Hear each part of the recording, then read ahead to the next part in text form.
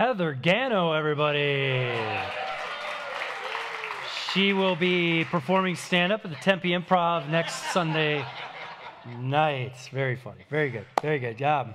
Well, a happy 4th of July to you, the 4th of July remnant, as it were, here this morning, Sunday morning. I am glad to be with you. I just want to pray and open up in a prayer this morning for our country. I think that we have a responsibility as Christians to be praying for our country, specifically our leaders.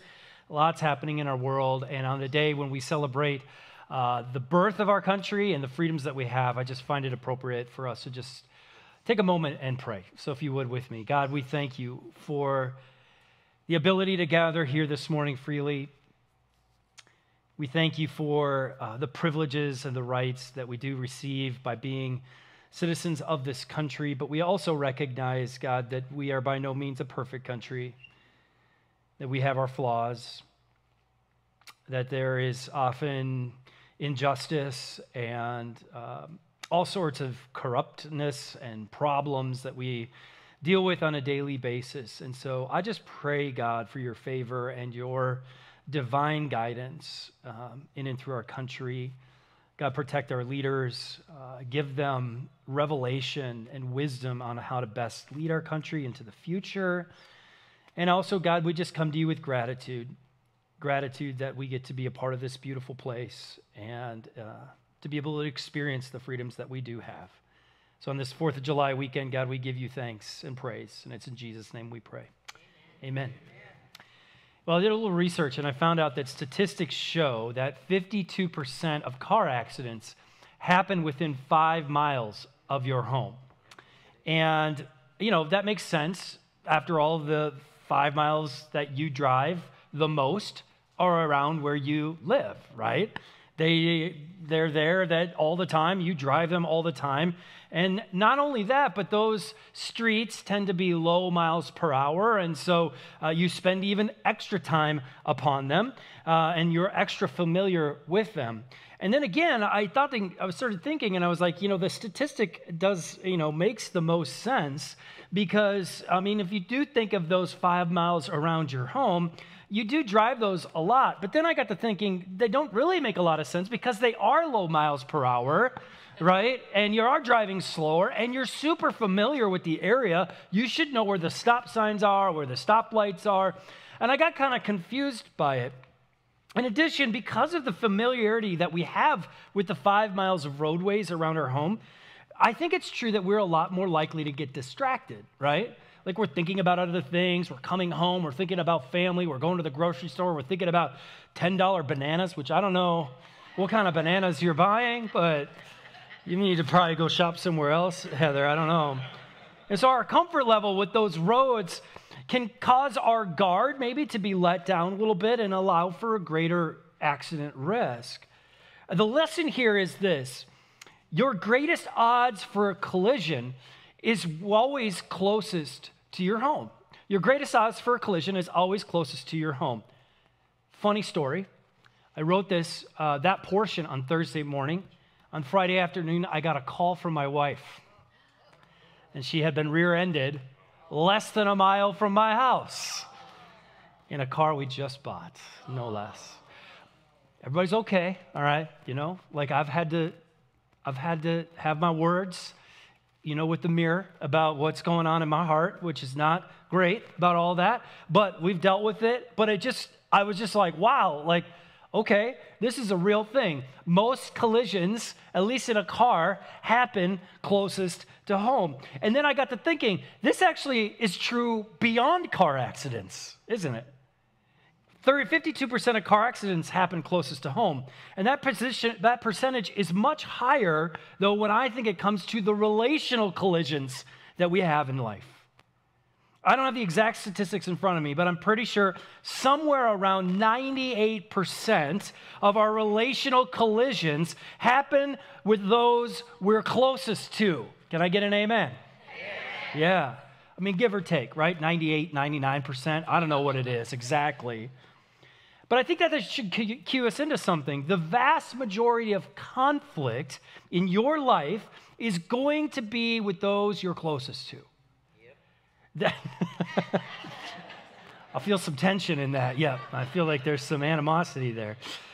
They'll be with your parents. They'll be with your children. They'll be with your siblings. They'll be with your closest friends. They'll be with your spouse. And they will even be with the people you're sitting around right now. In fact, you can write this down if you want to and try to remember it. Here's the truth. Close community breeds conflict. You will spend time in conflict with those you're closest to. It's just the way it happens. You likely don't have a lot of conflict with the acquaintance from work or the friend's friend who happened to join you at lunch, right? You probably don't have serious relational collisions with the cashier at Fry's or the waiter at the restaurant. And if you do, please get therapy, okay? Just go see a therapist. But I'll bet you've had plenty of dust-ups when you spend time with family or close friends, or even your fellow followers of Jesus at the church. And no one is immune to it, right? Close community will breed conflict. It's part of what it means to be in close community. And it even happens among the heroes of the Bible. And so the question becomes, what in the world do we do when conflict arises in close community? How do we deal with it in a way that is healthy and honoring to the person and to God? Because I think if we're honest with ourselves, we aren't doing all that well in the area of conflict, are we? Man, this is a safe place this morning. I like it. It's a safe place. We're just not very good at dealing with conflict. And so we're going to look this morning at a passage in the Bible that actually is going to show us what not to do. So with that in mind, grab your Bible or your YouVersion app and go to, you can go to more and events in the YouVersion app and find all of everything we're going to read along here. Or if you have your Bibles with you, we're going to be in Acts chapter 15. And as you find your place, as Heather said, we finish up our Summer Jam series. Did you guys have fun with that Summer Jam series? So much fun to do. And I look forward to that series every single year. We're going to spend the next 2 weeks in Acts chapter 15 and starting chapter 16. And then I'm going to be gone for a few weeks. So we're going to have some guest speakers here. Pastor DJ, Pastor Joe, and Pastor Justin Hagee are going to be speaking on Sunday morning. So you're going to want to come back for that. It's going to be great. And then once I get back in at the end of August, we're going to jump right back into the book of Acts. And as Heather said, hopefully finish it before Jesus comes back. But before I pick things at Acts, it's been about a month since we've been there. So let me just give a brief recap of what has been happening up to this point in the text. So there was a long trip of sharing the gospel that Paul and Barnabas went upon throughout the Roman Empire. And they started churches in all of these cities throughout modern-day Turkey. And they've now returned back to Antioch of Syria to take a break. And this collision, if you will, this conflict occurs about what is necessary for somebody to receive salvation if they're not Jewish. Do they have to be circumcised? Do they have to follow the Old Testament law? And so this big collision happens. They all go to Jerusalem. They figure it out. They decide, no, that's not what needs to happen. These are some things that everybody needs to abide by. But no matter who you are, you're welcomed into the faith of Jesus Christ just simply by believing. And so there's this wonderful moment of peace and tranquility among the Christians and those throughout Jerusalem and Judea and all the way up into Antioch of Syria. And then, as soon as that's over, and some time passes, I'm sure, we get to Acts chapter 15, verses 36 through 38. And before this happens, Paul seems to get this itch to go back on the road. And this is what happens starting in verse 36. After some time, Paul said to Barnabas, let's go back and visit each city where we previously preached the word of the Lord to see how the new believers are doing. Barnabas agreed and wanted to take along John Mark. But Paul disagreed strongly since John Mark had deserted them in Pamphylia and had not continued with them in their work. Okay, pause there. I want us to go back a couple chapters. There's something going on here that Luke is referring to, an instance that Paul is against bringing John Mark because of. So in Acts chapter 13, Paul and Barnabas head out on their first missionary trip throughout the Roman Empire. And here's what it says in Acts 13, verses 4 through 5. It says, "So Barnabas and Saul were sent out by the Holy Spirit. They went down to the seaport of Seleucia and then sailed for the island of Cyprus. There, in the town of Salamis, they went to the Jewish synagogues and preached the word of God. John Mark went with them as their assistant." So during their first missionary trip, Paul and Barnabas, they bring John Mark with them. Now, we don't know a ton about John Mark other than the fact that he would go on to write the Gospel of Mark, and he was beloved among most of those in the church. It's likely that he was a younger leader simply because he's an assistant or being mentored by Paul and Barnabas. But they had this great, thing going on. The three of them going out. They're the three musketeers heading into the Roman Empire with the gospel, and things are great. But then in verse 13, things take a turn. Verse 13, chapter 13. Paul and his companions then left Paphos by ship for Pamphylia, landing at the port town of Perga. There, John Mark left them and returned to Jerusalem. Now, we aren't really sure why John Mark left. Maybe there was a sickness in the family. Maybe he just didn't want to do it anymore. Maybe he got sick and tired of Paul. Maybe he didn't like Barnabas. Maybe they didn't like him. I don't know. We don't know exactly what happened. All we know is that instead of continuing on like he had originally signed up for, he decides to head back home to Jerusalem. But based on Paul's remarks in Acts chapter 15, our passage for today, we can surmise that his leaving was not well received by Paul. Luke records that John Mark deserted Paul and Barnabas. That's a strong word. He didn't just say, "Hey, look, I got something going on. I got to get back home. My mother's sick. I got an emergency. I got a tea time." He didn't say any of that stuff, right? He deserted them. It's likely that he just snuck out one night and went back to Jerusalem. Little John has left a little bit of a bitter taste in Paul's mouth because of his actions. But as we get to Acts chapter 15, Barnabas seems to be in a position where he wants to give John Mark a second chance.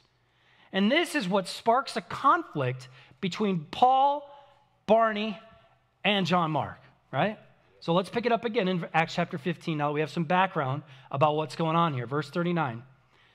Luke says this, "Their disagreement was so sharp that they separated. Barnabas took John Mark with him and sailed for Cyprus.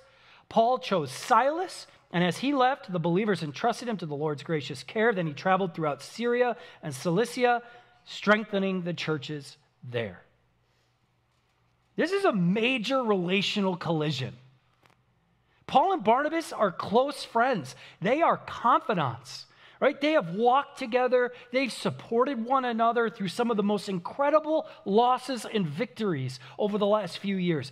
Barnabas was there when Paul was nearly stoned to death and cared for him. Paul was there when Barnabas in his life was on the line. He cared for him. He walked with him. They prayed with each other. They ate together. They lived their lives together. They gave everything to share the gospel together. And yet now, it says they've separated.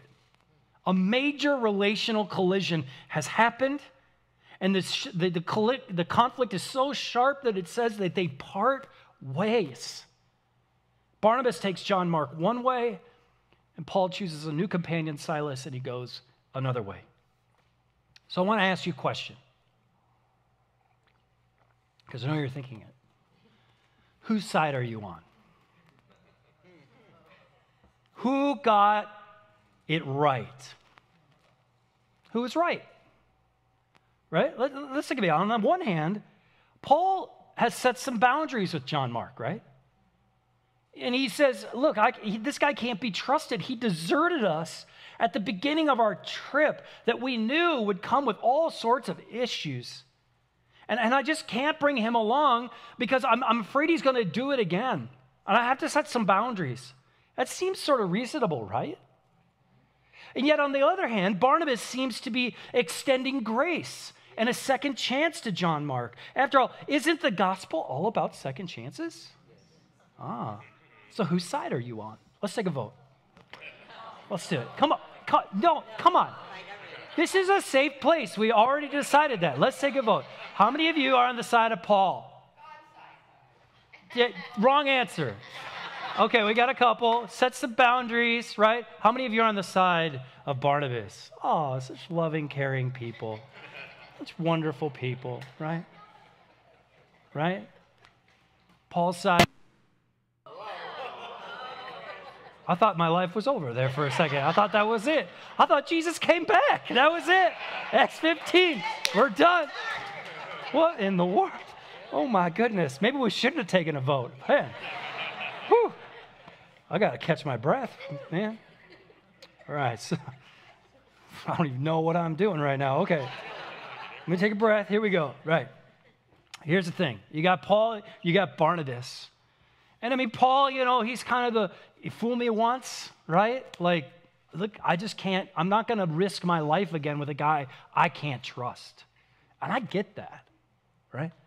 And Barnabas, like, yeah, but like, man, this guy, he made a mistake. And we all make mistakes. We need to give him a second chance. I get that.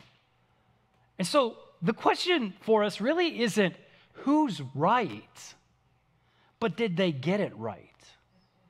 Did they get it right? Was, you know, the conflict that happened is like, well, yeah, that stuff happens. Did they get it right? Now, upon first reading, it makes me kind of embarrassed for Barney and Paul. I'm like, oh, man. I mean, couldn't they have figured this out? These are grown men who love Jesus. Was this so bad that they literally had to go to different parts of the world? Right? This is not one of the finer moments in the book of Acts. It doesn't place a very good light on how Christians deal with their conflict. It makes me even wonder, why would Luke include this story? I mean, Luke could have been, you know, like, hey, and then Paul went this way with Silas, and Barnabas went this way with John Mark, and left the conflict out of it. In fact, if you were trying to write a story that would convince people that this is the way you should live, which the Bible is really telling, I would not tell this story, which is one of the things I love about the Bible. It'll tell you the truth. And the truth is, you're going to have major relational collisions with those you are in close community with. And sometimes we get it right, but most of the time we get it wrong. And Luke is not shying away from bringing this up. And I think there's a number of other good reasons why Luke includes this story about Paul and Barnabas and John Mark.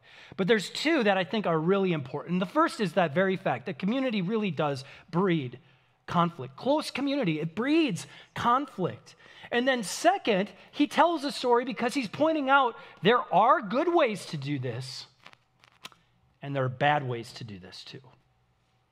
So let's start with why close community breeds conflict. The reason most of our conflict happens with those we are closest to boils down to one thing: history. We have history. We have lived life close to them. And we have the most history with the people we're closest to. You know, I don't have any history with the barista at Starbucks. So conflict is unlikely to happen. Maybe they irritate me, whatever, but I move on. And I don't hold anything against them, right? And even if it does happen, again, like it's not going to happen. It's going to last very long. But I do have a lot of history with my wife and my kids. I do have a lot of history with my parents and my sister.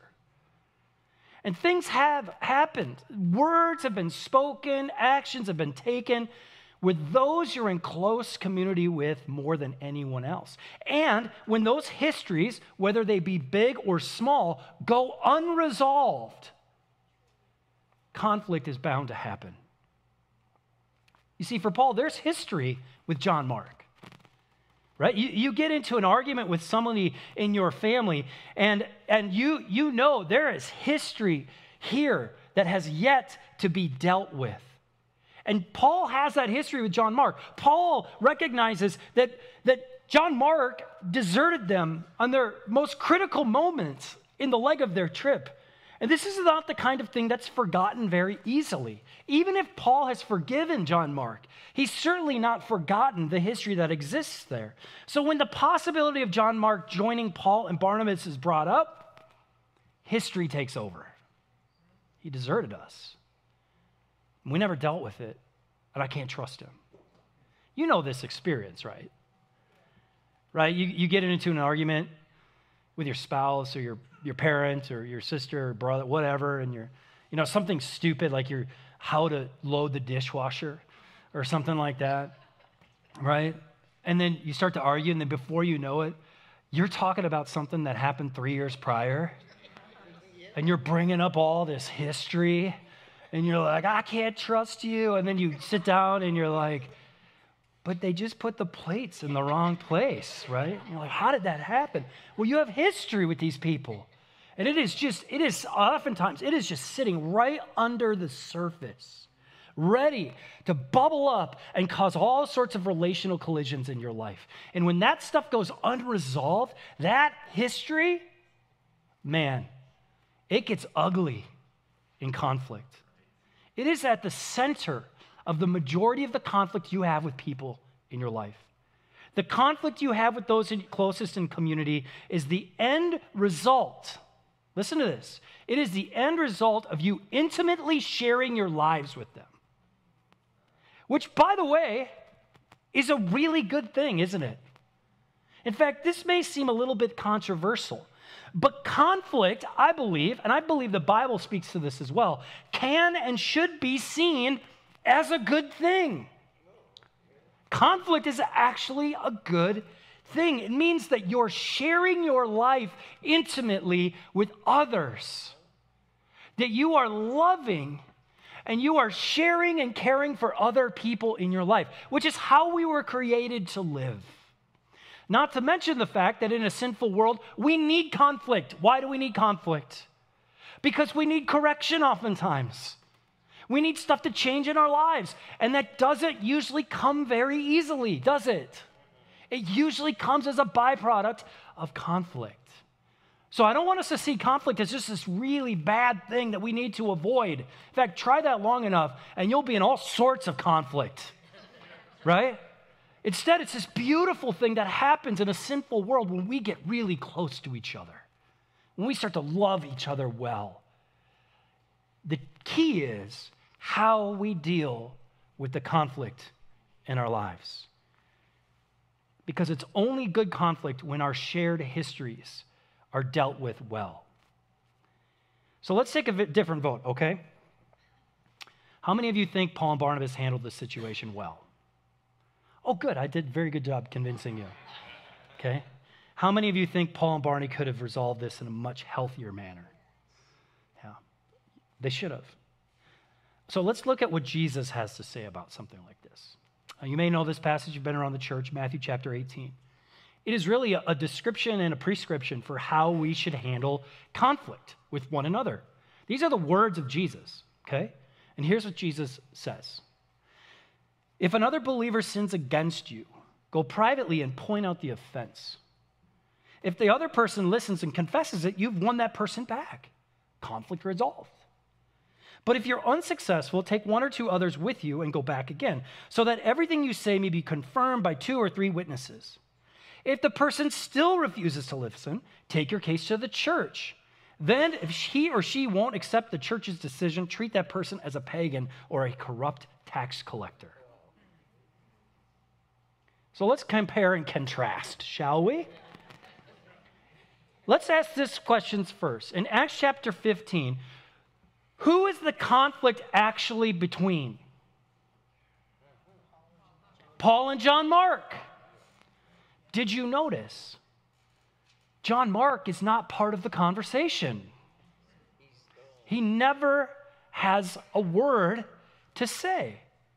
Luke gives us no indication that Paul ever spoke with John Mark about how he feels offended. In addition, there were no additional parties are invited to try and help resolve the conflict with John Mark present, and it never even gets to the point where they would go to the church for help.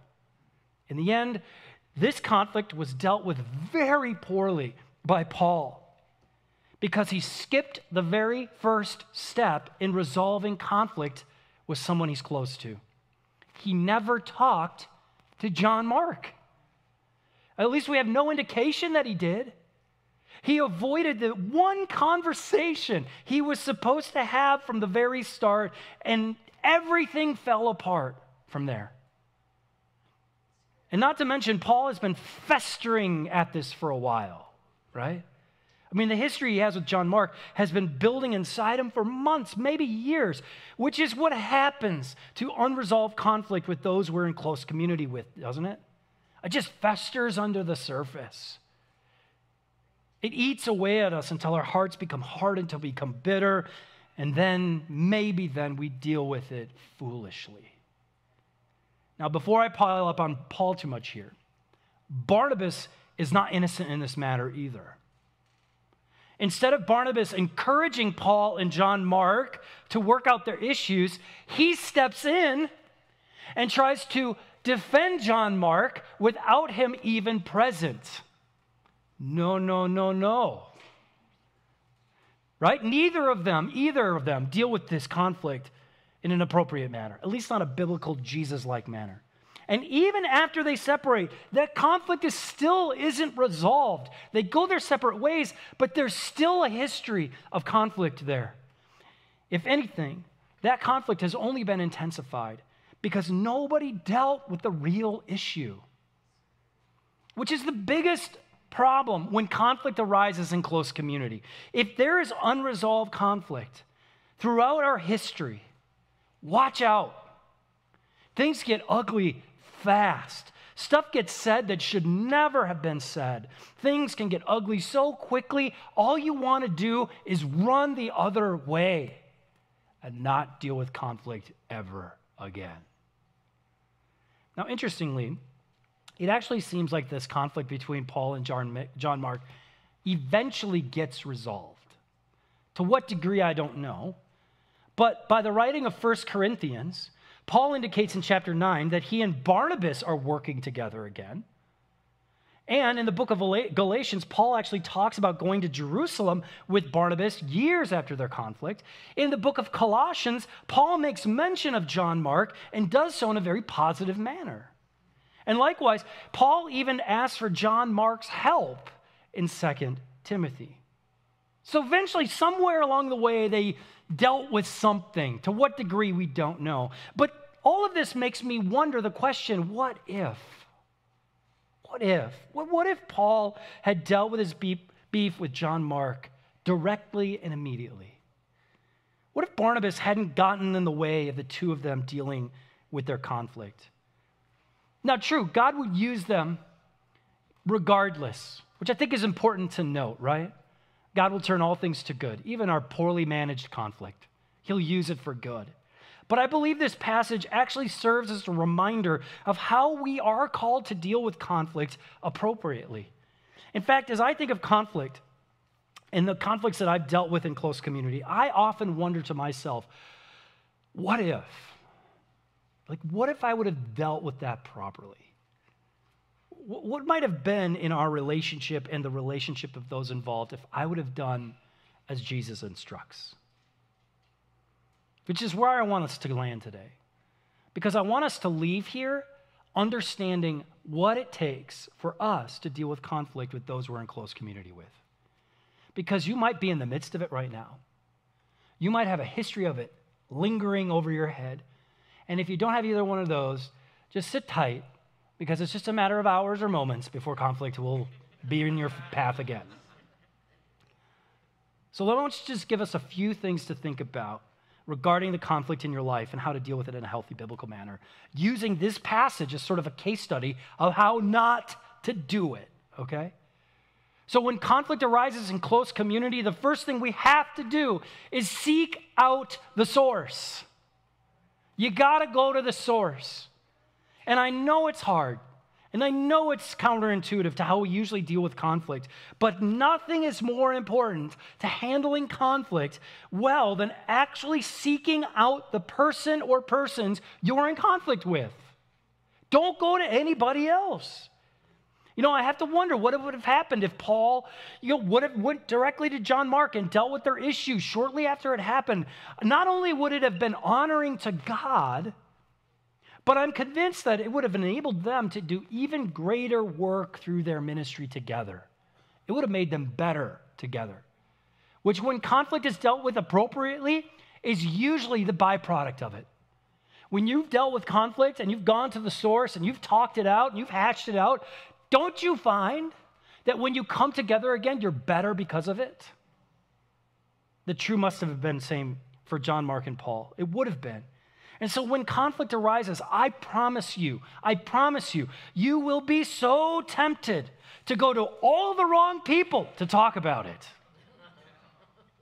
Right? You will run to your friends, you'll run to your spouse, you'll run to your coworkers, and you'll do it all in the name of venting. I just got to get this off my chest. Wrong person. Right? Wrong person. When the temptation comes, pause and remember to seek out the source. Some people will tell me, well, I just needed to talk it through. No, you didn't. You know what to do. You know what to do. You know where to go. Stop going to the wrong people. You'll only breed other kinds of conflicts. You'll only make it worse. Go to the person who wronged you or that you have wronged. Don't sidestep this. You'll be tempted. I know you will. I am too. Suppress it. Put it away. Pray in that moment. God, give me the strength to go to the source. Second, pursue peace. If we want to handle conflict well in close community, we got to pursue peace. Paul says these words in Romans 12:18, do all that you can to live in peace with everyone. Do all that you can. In other words, when conflict arises in close community, follow the instructions of Jesus. Just try it sometime. Just try it and see what happens. Pursue peace with them in every way that you are able to. And hopefully through doing that, the conflict will resolve itself and you'll be able to move forward in your relationship. You'll be better for it. But even if it doesn't end in peace, do everything you can based on the scriptures to pursue it. Because unfortunately, we have little control over the results of dealing with conflict. The only thing we really have control over is the role that we're going to play in it. And in Matthew 18, it calls us to walk in faith towards resolving conflict and pursuing peace faithfully. And if it doesn't end in the kind of resolution that you had hoped for, that's okay. You don't get to control that outcome.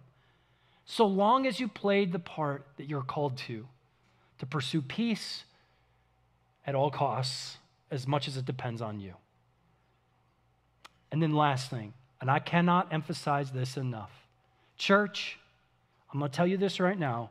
We are really bad at this, okay? And we got to get better at it if we want to be healthy. We got to get better at redirecting resolution. Here's what I mean by that. My guess is that you've been part of someone, or been part of someone going to the wrong person to deal with the conflict, right? You were all of a sudden the third person in the conflict. You never asked to be the third person. You just were invited into it unwillingly. And in sociology, we refer to this as triangulation, right? We create this triangle of relationships. So the concept is simple. Person A and person B have a conflict with each other, right? But instead of going to person B, they go over here to person C. And they create this triangle of conflict. And instead of redirecting person A to person B, person C just gets wrapped up in the conflict. And before long, they're like, I don't want to be part of this anymore. Or, like on the part of Barnabas, they go to person B and they start defending person A. Y'all been a part of this before? You've probably been a part of it. You've probably created it. I'm telling you, the scriptures tell us, avoid this at all costs. You will never solve the conflict that you're trying to deal with by going to person C, by trying to go to someone else. And if you end up becoming that person, the most loving, compassionate thing you can say is, you are talking to the wrong person. I'm going to tell you right now, as a pastor, I have probably said those words 8,946 times. It's true. So many people want to come to me to deal with conflict they have with someone else. You're talking to the wrong person. Now listen, if you go to somebody and you try to deal with it and it doesn't work out, you can come talk to me and bring me along. That's what the Bible instructs. But don't come to me first. You're not going to like what I have to say. And the truth is that we, as a close community, need to be willing to say the same things to our friends. If you come and talk to me about person B, hey, I love you, I care about you, you're talking to the wrong person. You need to go talk to that person. Redirect the resolution. It's the most loving, caring, gracious thing you can do in that moment. It is for the betterment of them. It is for the betterment of you. Don't get wrapped up in that garbage, right? None of us need more drama in our lives. It's not even ours. Redirect the resolution. Look, here's the thing. I'll say it again. Conflict is not bad when it's dealt with properly, right? Quite the opposite. Conflict actually shows us the depth of our love and grace for one another. We can expect it. And when it comes, Jesus says, here's how I want you to deal with it. This is how you grow. This is how relationships are resolved. This is how relationships grow and flourish in the midst of conflict. It creates healthy relationships and strengthens the community at large, especially within the church. But we have to deal with it properly. We have to go to the source. We have to pursue peace. And when it happens, we got to redirect resolution in the right direction. Just like our Creator dealt with the conflict we have between him and us. I always say this. Jesus never asked us to do something he didn't already do himself. He saw the conflict that we have between him and our sin and our rebellion and decided, I'm going to the source. I am going directly to them. And he came to us in human form to resolve the conflict we have with our God and our Creator. In Romans 5:8, it says, but God showed his great love for us by sending Christ to die for us while we were still sinners, while we were still in conflict with him, while we were still in rebellion against him. He came to us. He didn't do an end around. He didn't go talk to his friends. He came directly to us. And the end result of his resolution to our conflict was this, Romans 5:11. So now we can rejoice in our wonderful new relationship with God because our Lord Jesus Christ has made us friends of God. Man, if that shit doesn't spur us on to want to deal with conflict in a healthy manner, I don't know what will. Our God came to us to build a new relationship with him, to resolve the conflict between us, and then to invite us into his family and call us his children and his friends. And so when you place your faith in Jesus Christ, you move from being an enemy of God, in conflict with God, to becoming a friend of God, because Jesus didn't shy away from dealing with the conflict between us and him. So here's what I'm calling you to today. Let's walk in Jesus' footsteps. And when conflict arises, we go to the source. In a loving, caring, gracious manner, we have that hard conversation. And we pursue peace as much as it depends on us. And if people come to us and they try to wrangle us and get us involved, we say, look, you're talking to the wrong person. I love you. You need to go talk to the right person. To listen to the words of Jesus, to follow his instructions, but more importantly, to follow his example. That he would give us a new relationship with God through him because he didn't shy away with dealing with the conflict that existed between us and him. Let's walk in his footsteps, friends. Let's pray. God, we thank you. We thank you that you don't leave us to wander and try to figure this stuff out, but you even gave us case studies in the scriptures as to how to not do it. And you give us instructions in divinely ordained words from Jesus in Matthew 18 as to how. Lord, as conflict arises in our lives, we know that it's going to be tempting. We're going to want to shove it deep inside of us and ignore it and avoid it, or we're going to want to go to our friends or our family members and talk to them. And I pray that you would give us the courage, you would give us the love and compassion to do the right thing. to go to the right person, to pursue peace. As much as it depends on us, God, whether the result is as we want it or not, that we would pursue peace as much as it depends on us. And God, that when we get caught in triangulation, and God, that we would have the words and the courage to say, you're talking to the wrong person. Well, let me point you in the right direction. God, thank you for coming to us in the midst of our conflict with you. Thank you for loving us so much that you wouldn't do an end around, you wouldn't avoid it, you didn't pretend like it didn't exist, but instead you came directly to us and you dealt with the conflict between us and you. You gave your life so that we might have a new relationship with you. And so I'm asking you, God, by your Spirit, may it rest upon us and fill us as we leave this place, that we would walk in your footsteps, that the conflict that arises in our lives would be dealt with in a healthy, honoring manner, and that it would bring our communities that we are closest to closer and closer together, God. May you be glorified in how we deal with this. May you be glorified in how we walk in your footsteps. And it's in Jesus' name we pray. Amen.